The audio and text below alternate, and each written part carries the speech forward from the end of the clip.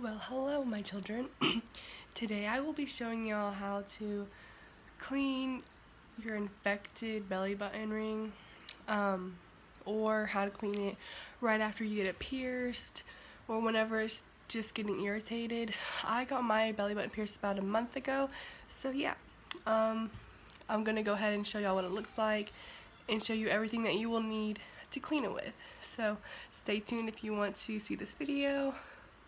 See you in a minute. I just got Morton brand, I think it was $1 something. I'll put it in the description, I'm not sure. Some water, it doesn't really matter if it's in a bottle or not, I just had it laying around.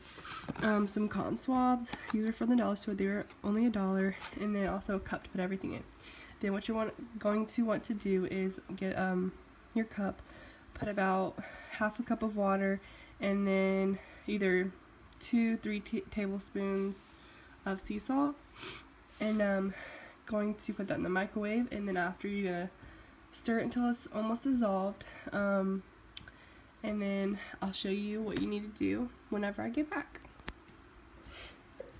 Okay y'all, so this is what my belly ring looks like.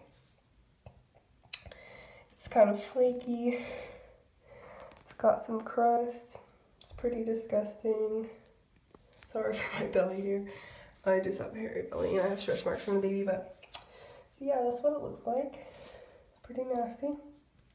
Now I'm gonna go show y'all how to clean it. Okay y'all, so I took some sea salt water in the spoon, and now I'm gonna sit it right here in front of y'all. Now what I like to do is take a couple cotton swabs and dip it in the solution. And now I like to clean the crust around my belly ring. I usually hold the bottom ball so it doesn't move around too much and irritate it more.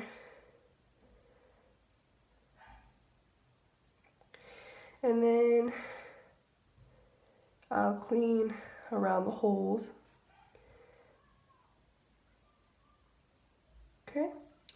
And after that, for the second thing that I usually do, if it's really irritated, I'll take the cup of sea salt that I have, and I'll just kind of put it on there like that and swish it around.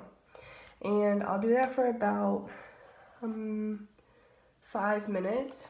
And then when I'm done with that, take a clean towel or paper towel and dry around it. And then yeah, so that's how I clean it.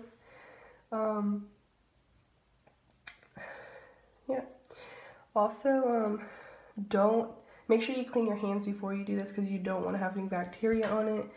And you could also just dry it with Q-tips. So yeah, I hope this helped y'all. Okay guys, so I hope this video helped you, and like and subscribe for more videos. Thank you so much.